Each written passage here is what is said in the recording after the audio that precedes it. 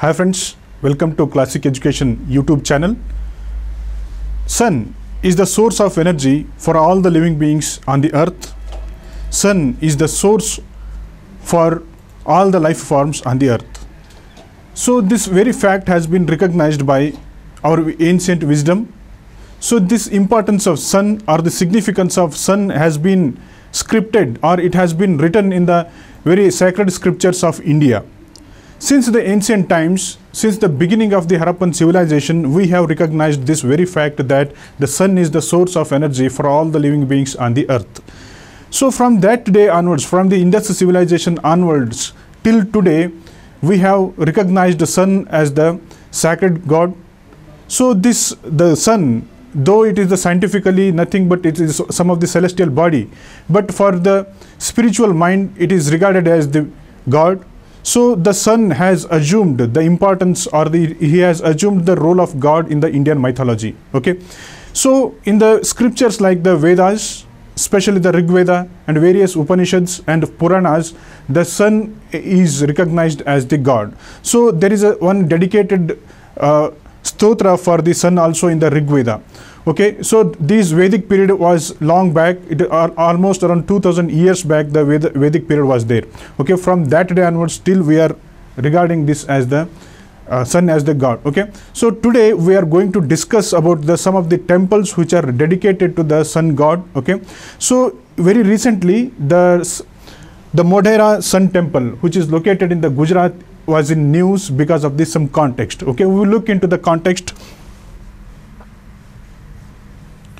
The context is that the Ahmedabad railway station at the Kalupur in the Ahmedabad city will be developed on the theme of Modhera Sun Temple in the next 5 years. Okay, this is the statement given by the Union Home Minister and the Cooperation Minister. Okay, Union Home and Cooperation Minister said on the July 24th, 2022 that the Ahmedabad railway station at Kalupur will be developed on the theme of Modhera Sun Temple. Okay, so because of this context, Modhera Temple has assumed the importance for our study. Okay, now talking about the Modhera Sun Temple, let me introduce what this temple is. So this temple is dedicated to the solar deity. Okay, so in our mythology the solar deity is nothing but the sun. Okay, he is called as the Surya. Okay, so this Modhera Sun Temple, as the name itself suggests, that this temple is dedicated to the sun god or the Surya. Okay, this is located in the Modhera village in the Mehsana district of Gujarat. Okay, this architecturally beautiful temple is located in the state of Gujarat. Okay, in the village called as the Modhera. So on the bank, this temple is located on the bank of river Pushpavati. This is very important fact. Okay, the river Pushpavati. River Pushpavati flows near the Modhera village. Okay, this sun temple is located on the bank of Pushpavati river. In fact, this Pushpavati river is the tributary of Rupen river. Okay, Rupen river, it is a it is a seasonal river which flows only during the rainy season. Okay, so this Rupen river does not meet the ocean. Okay, it doesn't have the mouth in the ocean. Okay, it doesn't form any of the deltas in the coastal area. Okay, this Rupen river dries up in the run of Kutch. Okay, this run of Kutch is the marshy area. By the time this Rupen river reaches the run of Kutch, it will dry. Okay, so this Pushpavati river is the tributary of Rupen river. So this temple was constructed during the period of 1026-27, almost 1000 years back. This temple was constructed by the king Bhima I of the Chalukya dynasty. These are not the Karnataka Chalukyas, not the Vatapi Chalukyas or the Badami Chalukyas. These are the Chalukyas of Gujarat. There is no connection between the Vatapi Chalukyas or the Badami Chalukyas and the Gujarat Chalukyas. Okay, so these Chalukyas are also called as the Solankis. Okay, Chalukya dynasty or the Solanki dynasty. These Solankis are one among the different clans of the Rajput families. Okay, so this Solanki is the Rajput family, you can say. So the king Bhima I or the Bhima Deva, he constructed or he commissioned this temple to be built. Okay, this temple is built on 23 degrees north latitude, okay, 23.6 degree north latitude. See, the Tropic of Cancer is located at the latitude of 23.5 north latitude, right? 23.5 north latitude is called as the Tropic of Cancer, okay. So if you look into this latitudinal extent, this is 23.6, that means very close to the Tropic of Cancer. This temple, the Sun temple, is located very near to the Tropic of Cancer in the northern latitude, okay, in the state of Gujarat. So there is no worship is offered in this temple because it was subjected to the demolition. There is no god at the sanctorum of the temple, okay. There is no worship is happening in this temple right now. So the temple is in the it is regarded as the monument of national importance, and it is maintained by the Archaeological Survey of India. Yes, by recognizing the cultural value or the architectural value of this temple, it is regarded as the monument of national importance, okay. So in fact, it is included in the UNESCO's World Heritage List also, okay. Now it is under the maintenance of the Archaeological Survey of India. It is subjected to the maintenance under the different statutes of the Parliament, okay. The legends related to the Sun Temple of the Modhera. The temple finds the mention in the ancient texts. Yes, I have said that since the beginning of our culture, we have given a lot of importance to the sun god, okay. There are various texts, especially the ancient texts, which refer this Modhera temple, okay. The Skanda Purana and the Brahma Purana, these are the two Puranas which refer to the Modhera temple, okay. The older texts, they also refer to the Modhera and its surrounding areas as the Dharmaranya, or the forest of righteousness, okay. Dharmaranya, or the forest of the religion. The area in and around this Modhera village is called as the Dharmaranya by the ancient texts, okay. Now let us look into the history of this temple. The Sun Temple Modhera is contemporary to the Chola temples in the South India and the Chandela temples in the north. Yes, this was commissioned, or this temple was commissioned in the year 1026, okay, and the 27. So if you look into this is the 11th century AD, okay, 11th century AD. So this 11th century AD is the period where the Cholas were also there, as well as the Chandelas in the Madhya Pradesh area, they were also present, okay. This temple belongs, or it belongs to the contemporary period of Cholas as well as the Chandelas, okay. The Cholas, they were the formidable power in the South India, and the Chandelas, culturally very rich dynasty in the central part of India. So this temple was built in a time when the temple architecture was at a peak in India. If you look into the Chola period, if you look into the Chandala period, so they have constructed the temples which are very very significant, architecturally very significant, architecturally very beautiful, okay. So they are some of the, you can say these are the heritage, or the most important heritage of the India, okay. So this was the period, 11th century was the temple architecture period, okay. During this period, this temple was built. The shrine was built during the reign of Bhima I. Yes, we have discussed this point, Bhima I of the Solanki dynasty. Now, there was an attack on this temple by the Muhammad of Ghazni. Yes, he was an invader into the India, who came to India in the year 1024 and 25, okay. This temple was commissioned to be built in the year 1026 and the 27, okay. So the Muhammad of Ghazni, he invaded Bhima's kingdom, okay. In the Gujarat area, the Muhammad of Ghazni invaded. Bhima's army was unsuccessful to check the advance of the Muhammad of Ghazni, okay. Muhammad of Ghazni, he was invading into India. He was plundered. He plundered various temples in India, and he looted the asset which was stored in the temples. So this Bhima I, he was not successful to curb, or he was unsuccessful to discourage or to prevent the advancement of the Muhammad of Ghazni. There is an assumption that this temple might have been built to commemorate this defense. Yes, he was unsuccessful, but to some extent he protected the kingdom. But some of the historians, they say that this temple is built to commemorate this defense of the state by the Bhima I. Okay, during this time Somnath temple faced multiple attacks from the Muhammad of Ghazni. Yes, Muhammad of Ghazni, especially the Somnath temple, is known for unfamiliar thing or the unfamiliar fact that this temple was attacked by more than 17 times by the Muhammad of Ghazni.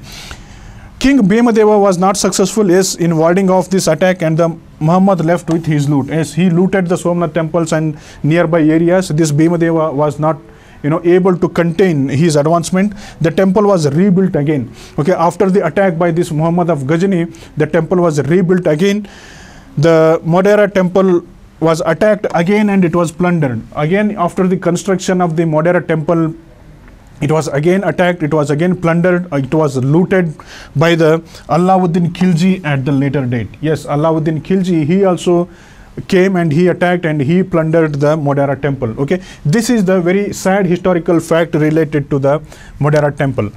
Okay, on the stylistic ground, now regarding the construction, which part of this temple was constructed first. Okay, on the stylistic ground, based on the style, it is known that the kunda, there are different components in this temple complex. Okay, one is Sabha Mantapa, one is Garbhagriha, one is Guda Mantapa, and one is Torana, and another part is called as the kunda, or you can say this kunda is nothing but the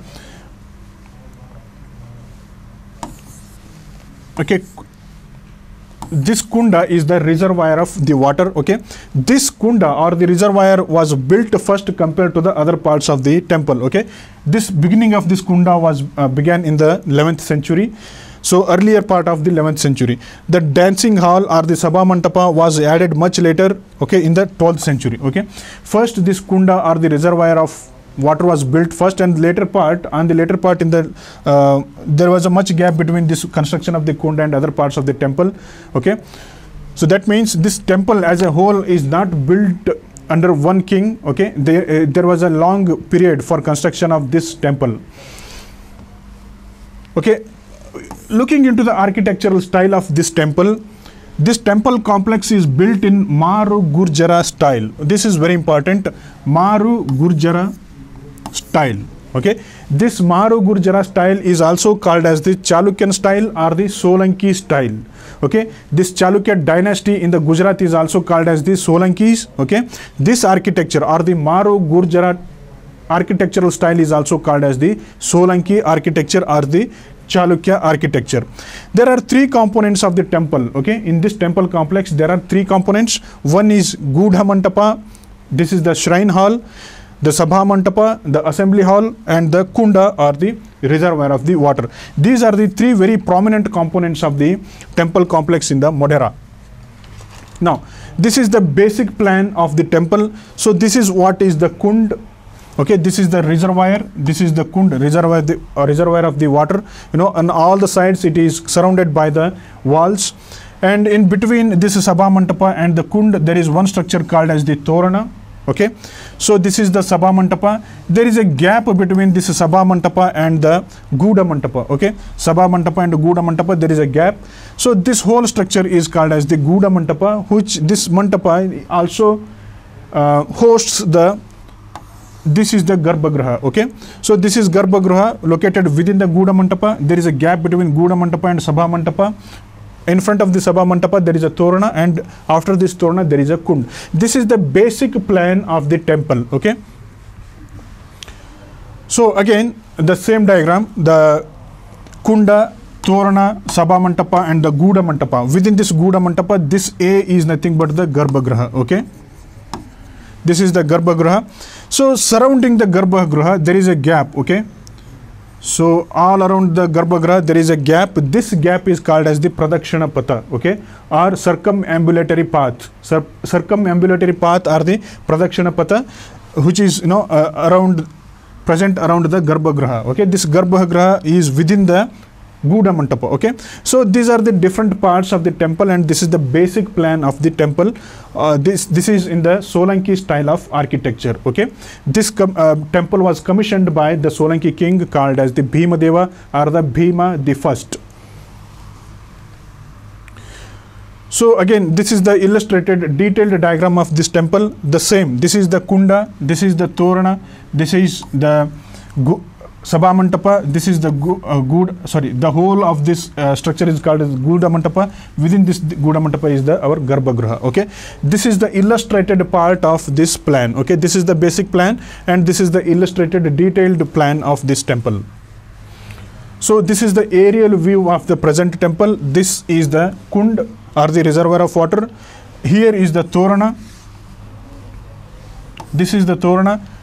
Okay, this is the Sabha Mantapa, and there is a gap between Sabha Mantapa and the Guda Mantapa. This whole structure is the Guda Mantapa. Within this Guda Mantapa, there is a structure. This is the Garbhagriha. Okay, so this is the aerial view, or the bird's eye view of this temple.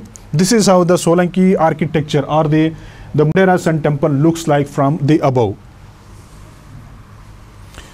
So looking into the Sabha Mantapa, now we will discuss about the different components of the temple. First one is the Sabha Mantapa. This is also called as the Ranga Mantapa, or the assembly hall, or the dancing hall. Okay, this is the prominent part in the temple, which is called as the Sabha Mantapa. It is also called as the Ranga Mantapa, assembly hall, or the dancing hall. So it is the basic plan of this Mantapa is the parallelogram, or the basic plan is the parallelogram. The parallelogram is, this is the parallelogram, which looks like this. Okay, so it is again like the rectangular form, but which is twisted. This is the parallelogram. In that structure, this Sabha Mantapa is constructed. Okay, so this Sabha Mantapa has the 52 intricately carved pillars. Okay, there are 52 pillars in this Sabha Mantapa. These 52 pillars represent the 52 weeks in the year. Okay, 1 year having the 365 days, it contains the 52 weeks. Okay, 52 weeks. These intricately carved pillars in this Sabha Mantapa, they represent the 52 weeks in the year. Okay, so it is etched with the images representing the stories from the Hindu epics of Ramayana and the Mahabharata. Okay, this Sabha Mantapa has the intricately carved pillars, along with there are intricately carved images also. These images, they depict the stories from the Indian great epics called as the Ramayana and the Mahabharata. So the Sabha Mantapa is not in continuation with the Guda Mantapa, but it is placed little away as a separate structure. Yes, in the previous diagram we have seen that there is a gap between this Sabha Mantapa and the Guda Mantapa. Okay, there is a gap. This is the gap. Okay, now this is the detailed picture of the Sabha Mantapa. Okay, these are the different pillars. Okay, 1 2 3 4 5 6 7 8, around 10 pillars are visible from the front view. Okay, this is the Sabha Mantapa, but this Sabha Mantapa as a whole contains the 52 intricately carved pillars. Okay, this is the Sabha Mantapa. So both the Sabha Mantapa and the Guda Mantapa are built on the paved platform. Okay, please look very detailed, look into this picture very detailed. So this is called as the platform. Okay, this is the platform. So this is the platform. This Sabha Mantapa is built on the raised platform. This raised platform, okay, this is called as the plinth or the platform. So on this platform, this Sabha Mantapa rests. Okay, the Sabha Mantapa as well as the Guda Mantapa, both of them are constructed on this basic structure called as the platform. Okay, their roofs have collapsed long ago, they leaving behind the very few lowermost courses. Okay, so there was the roof on this, as you see in this diagram, there was a roof. Okay, elevated roof on this structure. Now there is no more roof because this temple was subjected to the demolition, or it was under the attack by the different invaders in the Indian soil. Okay, so again this is the detailed side view of this temple. This is nothing but the Guda Mantapa, and this is the Sabha Mantapa. Okay, there is a gap between Guda Mantapa and Sabha Mantapa here. Okay, these both the Guda Mantapa as well as the Sabha Mantapa, they are located, or they are resting on the platform, raised platform. Okay, so this is the side view of the Guda Mantapa and the Sabha Mantapa. Okay, now coming into the Garbhagriha, or the main center of the any of the temples is the Garbhagriha, or it is the sanctum sanctorum of the temple. Okay, so this is rectangular in plan. Yes, in the previous diagram we have seen, so you can see this diagram. Okay, so this is the basic plan of the temple. This is the our Garbhagriha. This Garbhagriha has the square plan. Okay, this is the square in structure.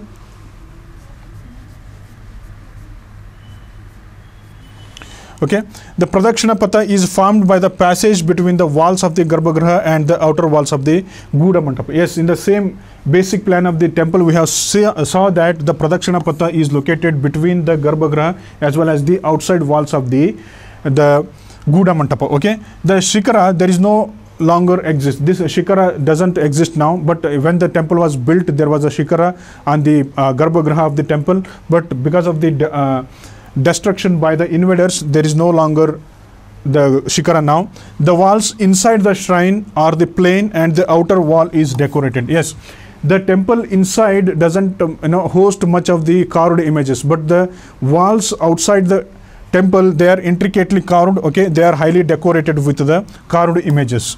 The chief deity, so we have discussed already that the chief deity in this temple is the sun god.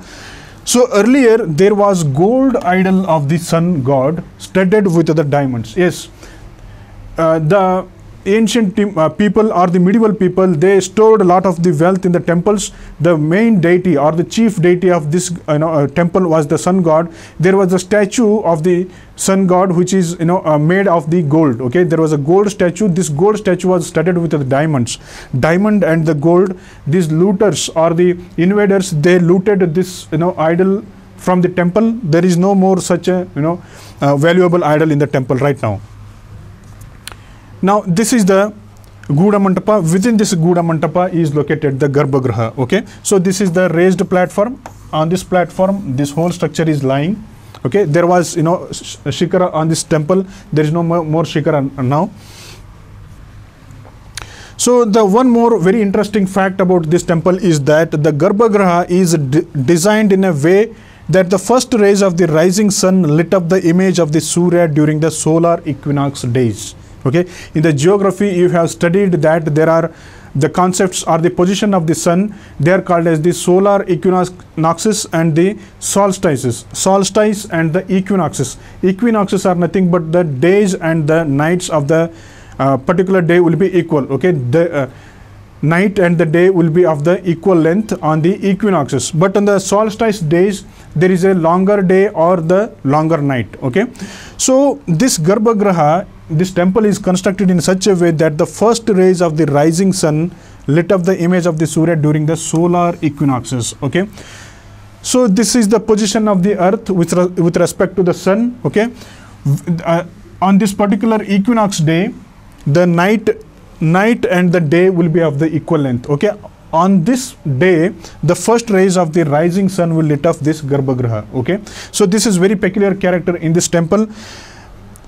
But on the summer solstice day, in the northern hemisphere, the summer solstice day falls on the June 21st. Okay, internationally it is recognized as the International Yoga Day. Okay, so on that solstice day, on that summer solstice day, the sun shines directly above the temple at the noon, casting no shadow. Okay, when the sun is perpendicularly above our head, there is no casting of the shadow. Okay, on the summer solstice day, when the sun is on the perpendicularly above the temple, there is no shadow for this temple. Okay, this is the very unique feature of this temple. Okay, this is the summer solstice. This is how the earth is tilted, or the earth is located with respect to the sun's position.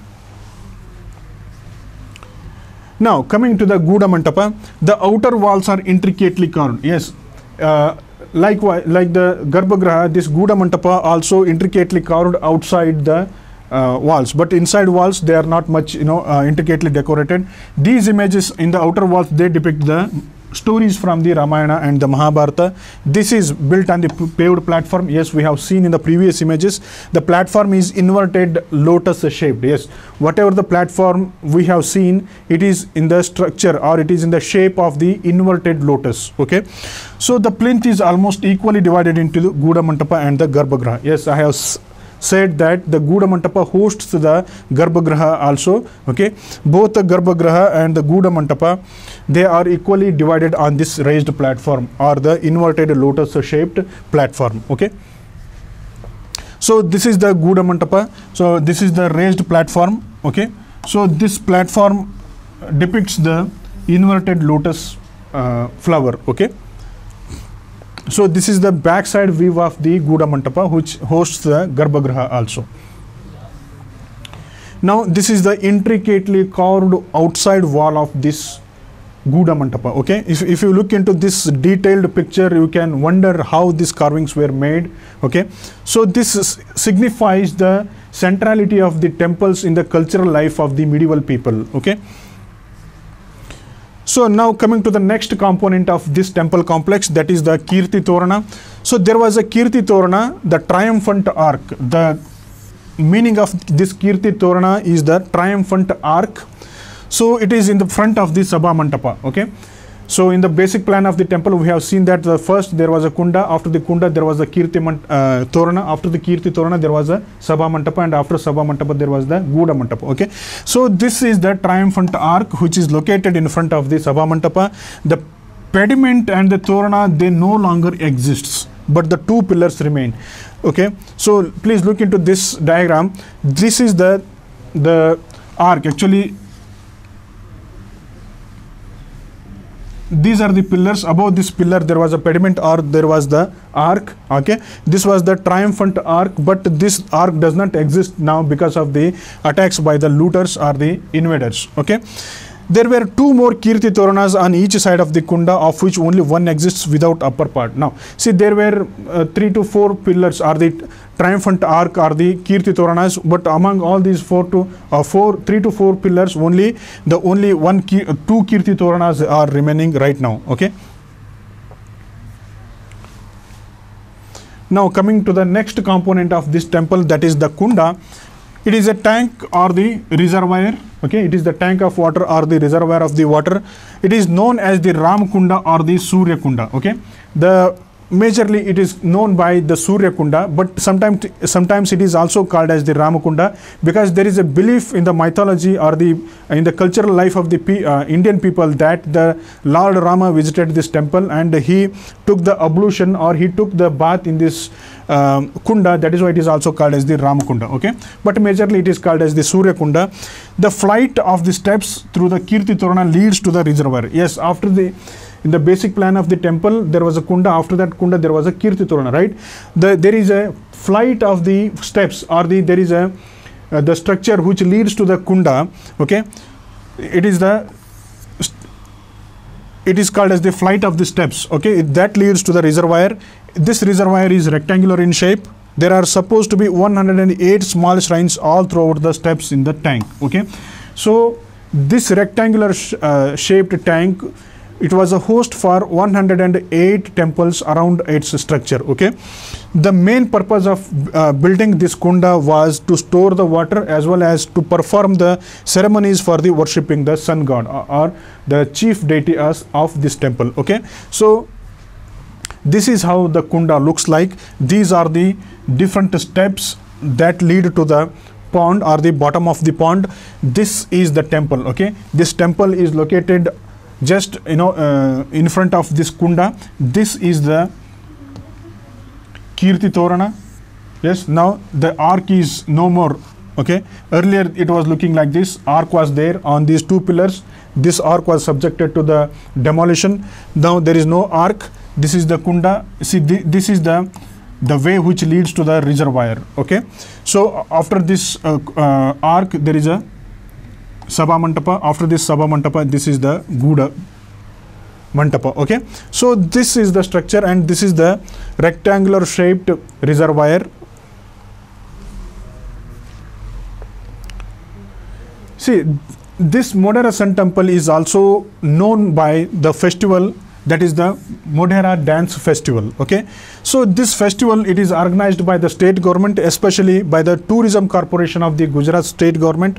It is an annual 3-day dance festival. Okay, So as the name suggests, the Modhera dance festival, this is the festival of the dances, especially the classical dances of India are performed during this festival. Okay, so this festival is known as the Uttarardha Mahotsava. Okay, so this festival is held during the third week of the January, or the Makara Sankranti. Makara Sankranti is the Uttarayana. Okay, so after this Uttarayana, the Dakshinayana will start. Okay, after this Makara Sankranti, this Mahotsav or the festival is held. It is called as the Uttarardha Mahotsava.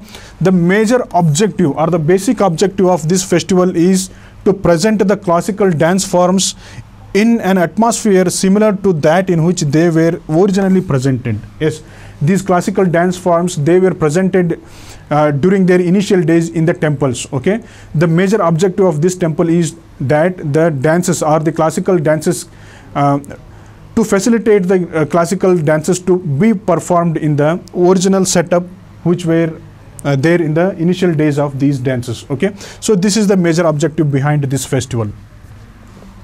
Now let us come to the very interesting fact about this temple. So there are some of the repeating points in this slide.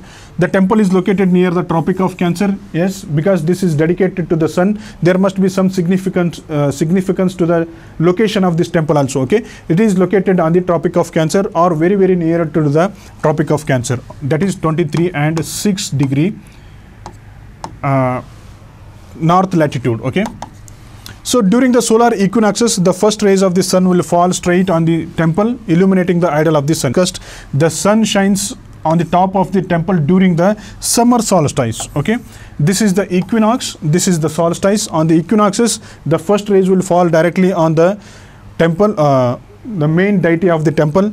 Then on the solstices, there is no shadow for the temple. Okay, there is no kind of a plaster or the limestone is used. Okay, here the pillars or the whole temple structure is built this temple is structurally balanced to keep the temple erect. Okay, there is no use of the plaster or the limestone. Okay, the carvings of the temple, they depict the stories of the Ramayana and the Mahabharata. Yes, they depict the elements of the fire. This is very important fact.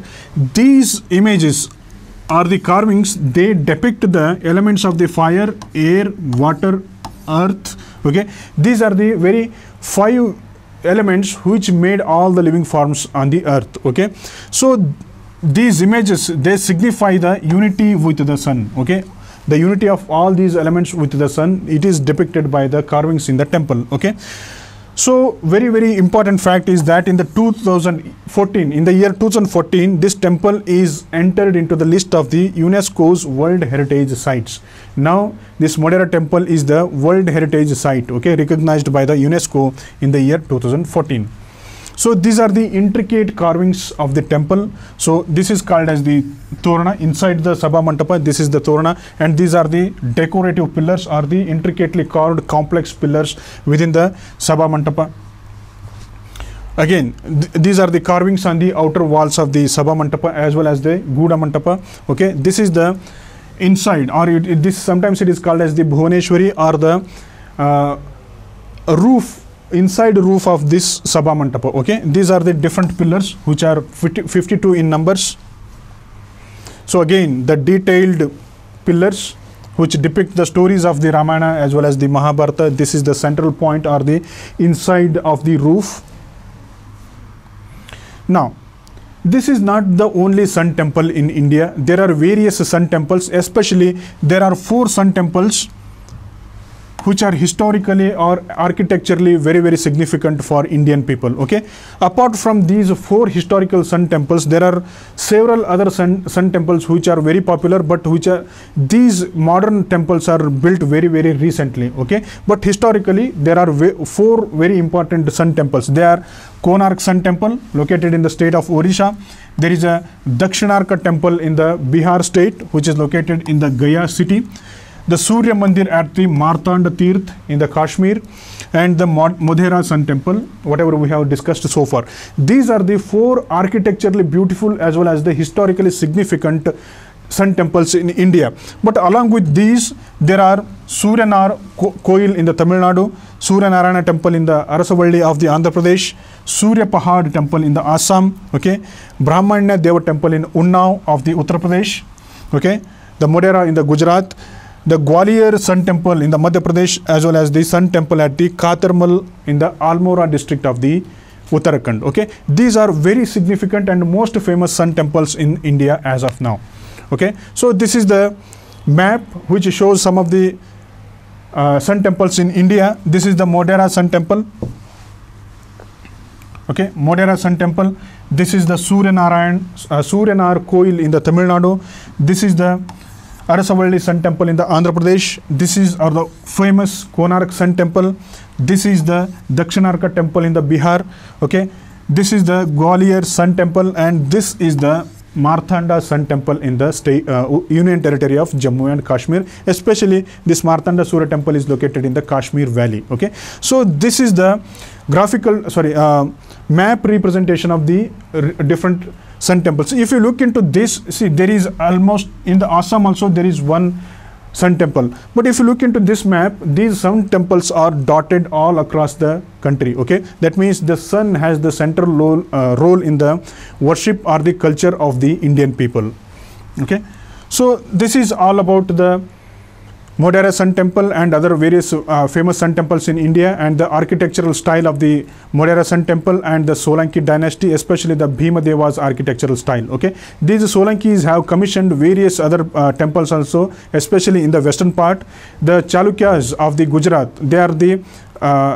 they were ruling in the Malwa Plateau or the Marwar Plateau, okay, in the Kutch Peninsula. All of their activity, cultural or the architectural activity, are centered or located in the western part of India. Okay, so we can study the Solanki architecture in detail in different classes, but as of now we will restrict ourselves to the Solanki dynasty's architecture depicted in the Modhera Sun temple. Okay, thank you very much for watching this video.